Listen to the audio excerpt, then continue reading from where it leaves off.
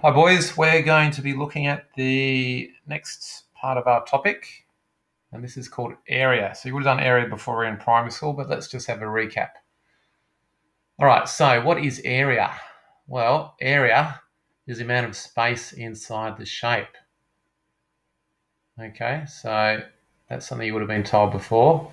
So the amount of space inside the circle, the amount of space inside the rectangle, and the amount of space inside the heart.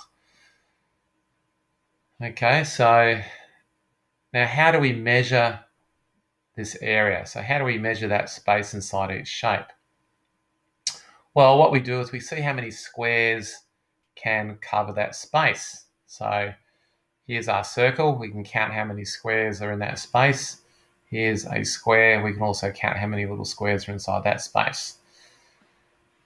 Now, the next question is how do we know what squares to use? Well, there's all different sizes. Typically, we use squares which are 1 centimetre by 1 centimetre, or 1 millimetre by 1 millimetre, or 1 metre by 1 metre even, for example. Now, we could use a square centimetre. Now, square centimetre is 1 centimetre wide and 1 centimetre high. 1 centimetre wide and 1 centimetre high. This is called a square centimetre. All right, now we can use different sized squares as well besides that. But just to emphasize that a square centimetre is written as 1 centimetre with a power of 2 there, a little 2. So 1 centimetre, and the little power of 2 up there is said squared. So this shape here, 1 centimetre by 1 centimetre, is written as 1 centimetre squared. Okay, that's the abbreviation for 1 centimetre squared. Now, what about other squares? Well, we could use a millimetre by a millimetre square, for example. So, now millimetre by millimetre, I'm not going to draw it to scale because it's so small, but it'd be smaller than the square centimetre. Okay, and it would be 1 millimetre wide and 1 millimetre high. Okay, and the way we write 1 square millimetre is 1 millimetre squared. Okay, so we can use different size squares, millimetre squares or centimetre squares, even metre squares, for example. So without doing this to scale again, let's have a look at something like a square metre. Square metre will be a lot bigger, of course. This is not to scale, nowhere near to scale actually. Just think of a metre ruler in a classroom. So 1 metre wide, 1 metre high. That's called a square metre. Right, so the area of this is 1 metre squared. We could also do a square kilometre. A square kilometre will be very big indeed. Obviously, this is not to scale. It'll be way bigger, in fact, a lot bigger than the square metre. So a square kilometre would be 1 kilometre wide and 1 kilometre high. Right, so that's way bigger than a square metre. Because if you think about it, a square kilometre is actually 1,000 metres, right? And 1,000 metres there. So if I compare that to the square metre, well, square metre is only 1 metre wide compared to a square kilometre, which is 1,000 metres wide. So it's 1,000 times wider and also 1,000 times higher. So the kilometre square is big, and you use square kilometres to measure things like areas of land, for example. Square metres, we could use that to measure the area of a room, for example, a classroom. Square centimetres, you might, if I was going to measure some sort of book, so think of your textbook, I could use a square centimetre. Here's your textbook here. So I could use square centimetres to measure that. Square millimetres, something really small. Maybe think of fingers, right? If you were to look at your thumbnail, that would be something you could use square millimeters to measure the area of. Okay. All right, so let's have a look at our first example. Now, here we've got a shape, and each square in this shape has got an area of 1 square centimeter. Okay, so every single square in this shape has an area of 1 square centimeter,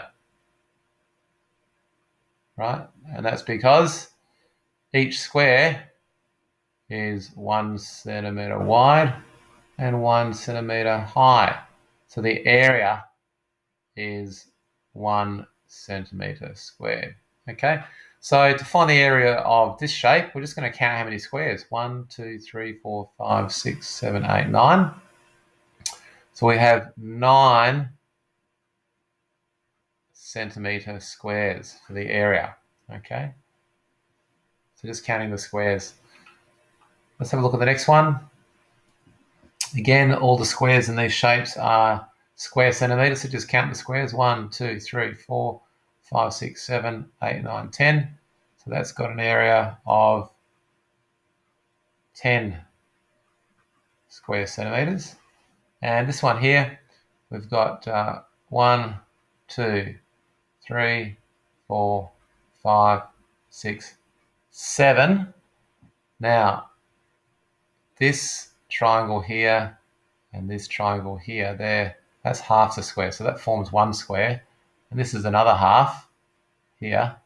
So altogether we've got 3, 5, 7, 7.5, 8, 8.5. So this will be 8.5 square centimeters. Okay. Now, let's have a look at some area formulas. So this will make our calculations easier. So let's have a look at this rectangle. That is 6 centimeters wide. So let's write that down. 6 centimeters wide and 3 centimeters high. Okay, so 3 centimeters high. Now, 1, 2, 3, 4, 5, 6. There's 6 squares there, and then 1, 2, 3. So each one of these squares is a centimeter square. And if you count them, you should count that there is 18 squares in that picture. So my area is 18 square centimeters. Now, what's a quicker way than counting those squares? Well, if I take the width, which is 6, and I'll take the height, which is 3, hopefully you can see that 6 times 3 is also 18. So I can write down that the area is 6 times 3, which is 18 square centimeters. Now, let's see if we can work out a formula for this. Now, if this is the base of our rectangle, B for base, and if this is the height of a rectangle, H for height, then we can say that the area is the base multiplied by the height. Okay, so now some books will have length multiplied by width, which is still the same as base times height. So you might have length and width. So some textbooks will say this is the length and then this is the width. Okay, the base and height are the same thing. All right, so length times width or base times height. So this is our formula. Okay, so rather than counting squares, we just have to now take the base and multiply it by the height. So in the previous question, we took the base, 6, and multiply it by the height, 3. And we got 18 square centimeters. Now, don't forget you have to put the 2 there, because that tells you that you're working with squares, and squares is all about area. Now let's have a look at the area of the square. Now we know for a square that all the sides are equal. So we could put little dashes here. All the sides are equal. So if we let the base here, let's call this B for base. If that's the base, then that length is also the base, isn't it? Because all the lengths are the same on a square. So we can say, and we know that a square is a special kind of rectangle with all the sides equal. So it's just going to be base times by the base. Or in other words, we could write down it's just the base squared, right? Squared means multiplying a number by itself. So area is equal to the base squared.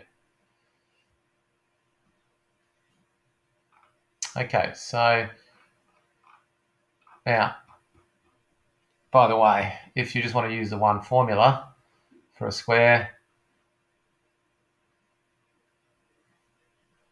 there's our square.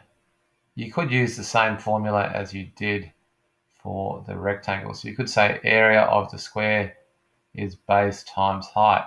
Okay, it's just that the base and the height are the same in a square. Okay, so you can just use base times height for rectangle and square. So let's have a look at first question. All right, so we've got a rectangle here. We know the opposite sides are equal. I've got to find the area of these shapes. So in my working out, I'm going to write down the formula. Area is base times height.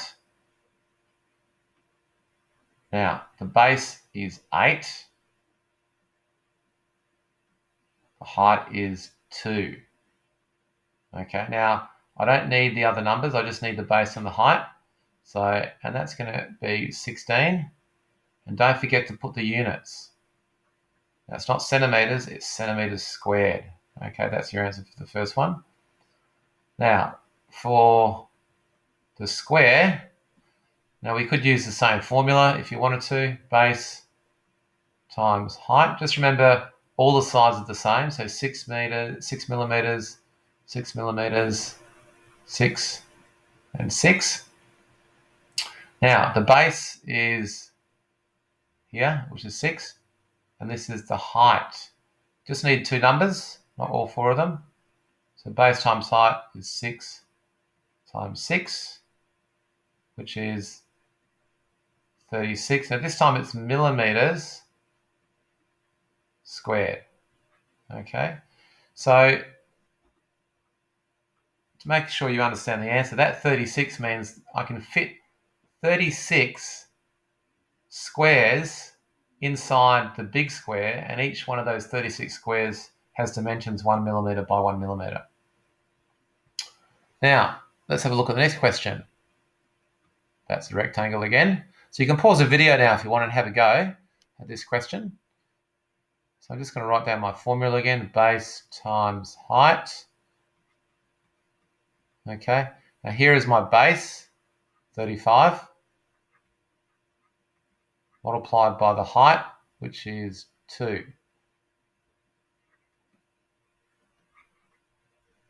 And that's going to give you 70. 35 times 2 is 70. And don't forget the units. Meters squared. Units are important. Okay, next question. So make sure these are copied down. Now, this is a composite figure. So what we're going to do is we're going to just divide this into two rectangles. So I draw a little dotted line here. I'm going to call this A1 and A2. All right, so let's have a look. So A1, so we can work that out. Now for A1, what do we need? We need the base and the height. Now, the height is this distance here. Okay, there's the height there. And we also need to know the base. Now the base is just that length there. So let's see if we can work that out.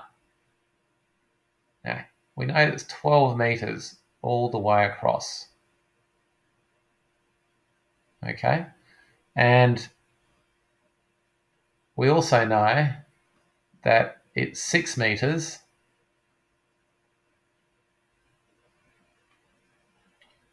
from here to here. Now, how do we know that? We know that this length here is 6 meters. Now, in a rectangle, the opposite sides are the same length. So if that's 6, then that's 6. Okay, so up to there is 6 meters. Now, if the whole distance is 12, so if all the way across is the 12 meters, right, that means that this distance here, from here to here, must also be 6 meters, because the 6 meters plus the 6 meters must be the full 12 meters there. Now, we've got the base of A1, now we need to know the height. And we're going to do it the same way. So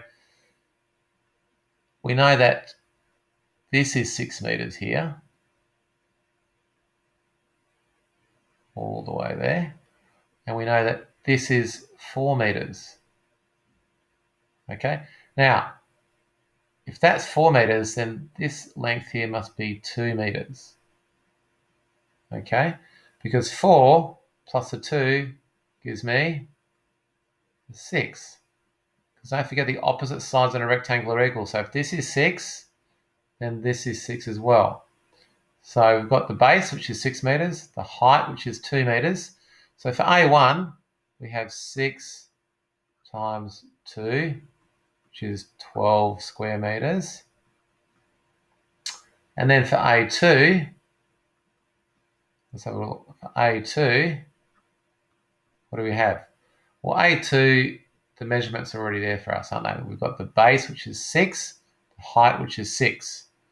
So it's 6 times 6, which is 36 meters squared.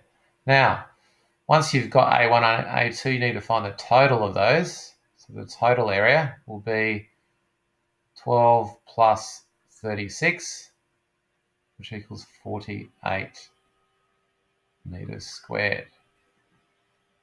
Okay, so make sure that's copied down. Now, there is one question that I want to warn you about. You need to make sure that the units are the same for all the questions. So if I give you a rectangle here, so this is a separate question. Let's just say this was 10 meters. Let's just say that this is here 12 centimeters. Okay, now before going base times height, we've got to make sure that the meters and centimeters are the same. Now, we could redraw that rectangle.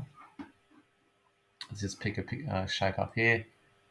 Let's just do an approximate sketch. And I want to redraw that picture with all the same units.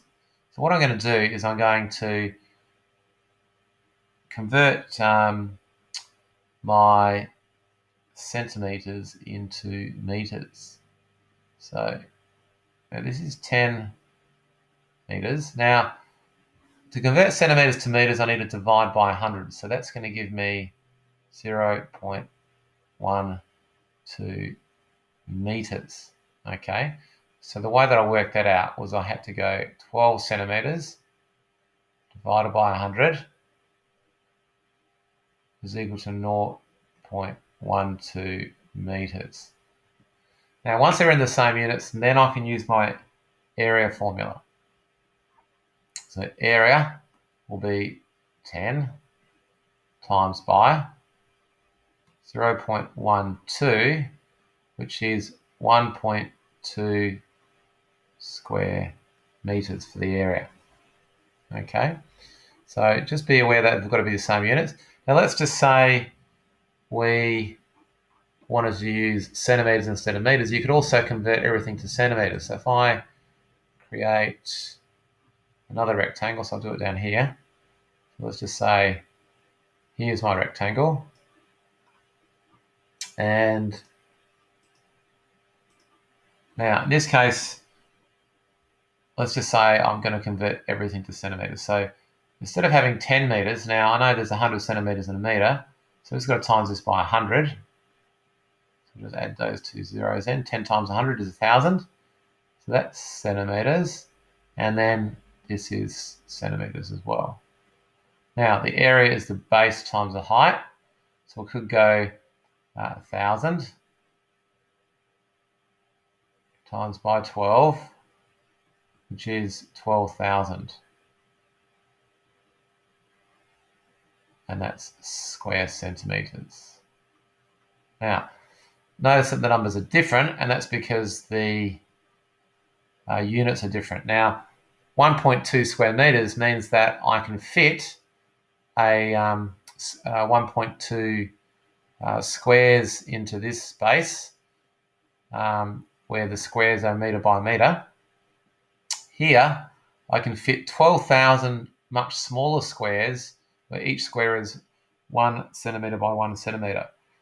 So I'm using smaller squares to measure the area here, and because everything's in metres here, I'm using larger squares, and that's why those numbers are smaller. But they're equivalent areas, so the area calculated here is the same as the area calculated here. Okay, so the message is, make sure your units are the same before you do your area calculation.